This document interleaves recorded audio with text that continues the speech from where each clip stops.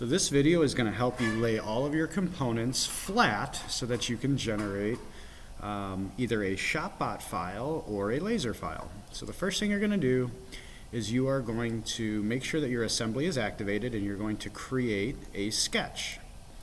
You can pick the front, which will be your XY plane, and you're going to capture the position.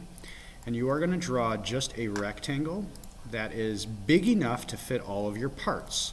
So in this case, I'm just going to draw it nice and big, maybe 30 by 30, and just make sure that this box is big enough so that when I lay all my parts out, they're all going to be able to lay flat.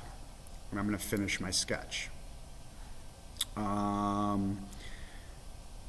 There's my sketch. Okay. So now what you're going to do is you're going to go over to where it says design, and you're going to bring it down and you're going to select manufacture. Once you have manufacture over in the top left corner, you're going to click on setup and you're going to click create manufacture model. Give it a moment. Then after your model is generated, you're going to see it say manufacturing model right here. You're going to right click and you're going to edit the model. Once you've edited the model, you're going to go up to modify right here and go down to align. This window is going to pop up. Okay. I'm sorry, my bad. Cancel. Not align, arrange. My bad, I apologize. Arrange. This window will come up. Now, we're going to arrange by opening the little arrow next to your part name, and you're going to see all the components that you've created.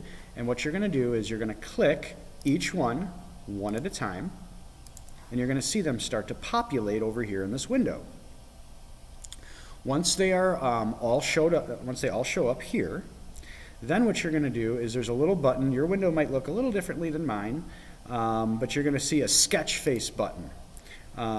Mine has a little button right here that says sketch face. You're going to make sure that that's highlighted, and you're going to pick the sketch plane with one click, and you're going to wait a second. You're going to see all of the parts lay flat, just like you see here. This is why you created that sketch, was so that it represents the piece of material that you're going to be either lasering or cutting on the Shopbot table.